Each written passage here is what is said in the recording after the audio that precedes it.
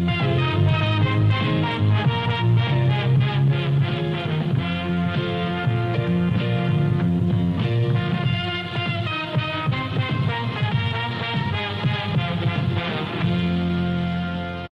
Hal Meeks, and what I'm going to talk to you today about is storyboarding.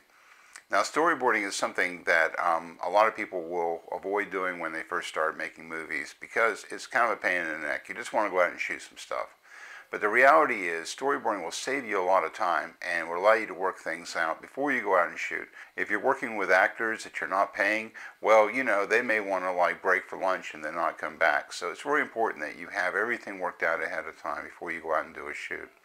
The other thing is it allows you to brainstorm and work out ideas. So what are the necessary tools that you're going to need to actually do a storyboard?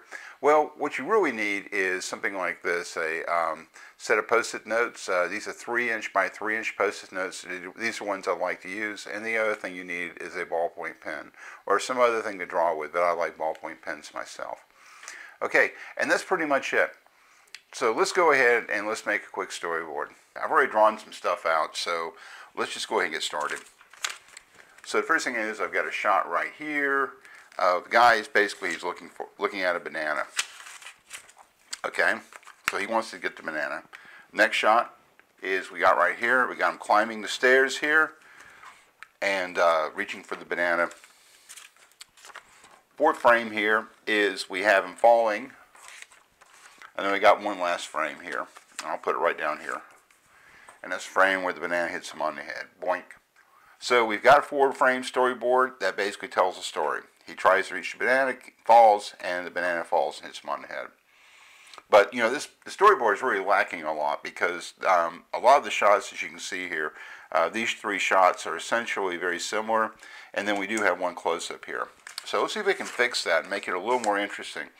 Because a couple things we want to do is change our framing around and also our camera position. So for instance, I've got a shot right here. That is a shot, an over-the-shoulder shot from the side here. You pull this down a little bit so you can see it a little better. Okay, and then I've got this other shot here, which is from the front. So let's go with the over-the-shoulder shot here. Okay, the next thing we got to do is we want to set up a conflict here. So how can we do that? Well, for one thing, we need to be able to identify with our protagonist. So here we are. I've done a close-up of the protagonist now, and he's frowning right here. Next shot we're going to do is, let's go right here. We've got a shot of what looks like a feather, but I swear it's a banana. I swear it is. So we've got a close-up here of the banana. Okay? So let's put the shot aside. We'll come back to this in just a minute. Okay, next shot. We'll do another close-up here. And so now he's smiling, going, aha, I think I've got an idea here. All right. So let's do our next shot. So next shot right here is we'll go ahead and do our shot that we had here of him climbing the stairs. So here we are. We're using that shot again. Let me pull it in a little bit so you can see it in the frame. Okay, lovely. Okay, next shot, we're going to do a close-up here because what we want to do is build some tension. Okay, like in any good cartoon, the protagonist can walk off into space and then suddenly go crash. Okay, so let's go ahead and work with that. In fact, I tell you what, let's do. Let's take this frame and let's move it over here, and let's put in a shot right here. There's a close-up of him reaching for the banana. So we've got a shot now of him climbing the stairs. We've got a close-up of him reaching for the banana. We've got another shot here of him walking off, and then we've got a shot of him hitting the ground, blam, and then finally again, I'll just go ahead and lay this on top of here so you can see it. We got our final shot.